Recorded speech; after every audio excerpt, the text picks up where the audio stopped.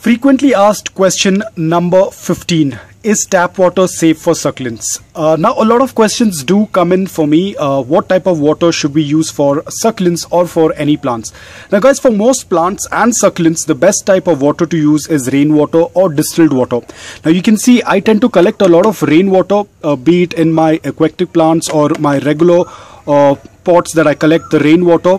Usually you tend to use old water for my succulents. Now when I say old water, I basically let the water sit in a container for at least 24 hours or overnight. The reason is because my tap water in my city, the tap water contains a high amount of chlorine.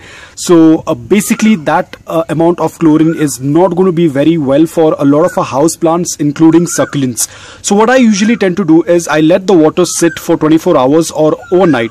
Now what happens is chlorine is lighter than water. So what happens over the period of time, the chlorine tends to get evaporated quickly from the water, and the next day the water is fresh and can be used for your plants, including your foliage plants as well as your house plant. Now this process I tend to do it during winters and during the summers because there is no rainwater at that point of time. But when we have the rainy season, that lasts approximately 5 to 6 months in a year, I tend to use these pots to collect that rainwater. Or in other seasons, I just let the water sit in this for 24 hours. And once all the chlorine, it just takes a couple of hours for the chlorine to get evaporated from the water, and then the water is fresh. Another issue with tap water, using direct tap water, is that it contains a lot of minerals, especially minerals like magnesium or calcium. And over the period of time, when you continuously tend to use that tap water, those minerals tend to build up on the upper layer of soil. At times, you might also see white spots on the succulent leaves. In case if that water has dropped on the leaves, you might see that mineral build up on the leaves as well as on the soil. A lot of times you might also see it on your pots, especially terracotta pots. It's much more visible because those pots are light brown in color. So you might have seen the mineral build up on the pots, on the soil. So this happens when you tend to use the direct tap water. So the best part what you can do is, or the safest way is, either let the water sit in any container overnight and then the next day you can use that, or you can use rainwater, or you can use distilled water, drinking water, whichever is possible. You can use it for your succulents in order to grow healthy. Now drinking water is not going to be an option for me to water my succulents because I have a lot of succulents and I usually bring the water cans for drinking. If I'm going to use that, that is going to be very expensive. So this tends to work out really well. Either collect the rainwater during the rainy season. During this rainy season, I tend to completely stop the old water process because rainwater is free. I collect it. It works out really well for the succulents. And when it's the non-monsoon season, I tend to use old water. But I avoid using direct tap water unless it's an emergency and I was not able to collect that water. Then I might use it. But majority, let's say 90% of the time, I tend to use old water.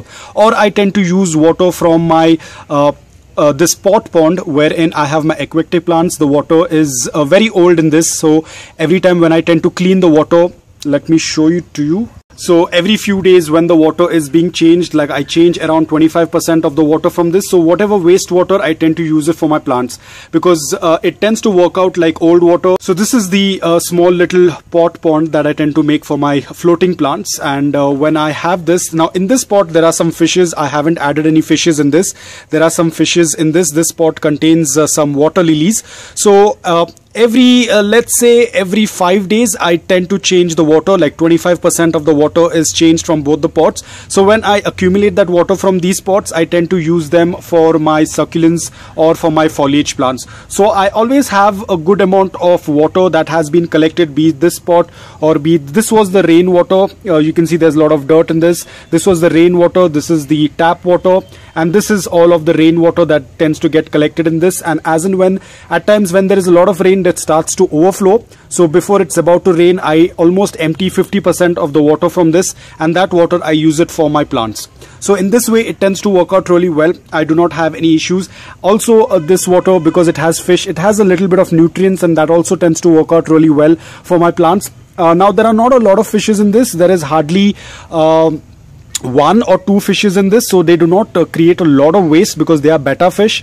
They do not create a lot of waste in the water, so the water is pretty clean. It's old and it has a little bit of nutrients in the water, which I at times tend to use it for my succulents. Most of the time this water is being used for my foliage plants because they require more watering compared to my succulents. So guys, I hope that this video was helpful to you. If it was, please hit the like button, and thank you so much for watching.